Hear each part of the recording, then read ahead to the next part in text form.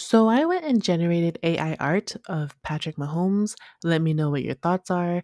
This one is definitely not him. Nice smile though. Has a great smile. The hairline's almost there. Looks close enough. This is a really good drawing. I think this is a good rendition of him. This is a different guy. I don't know where they're going with this.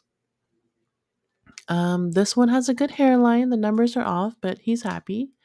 And then this one, I like the photo a lot. I don't know what's going on with the armpits.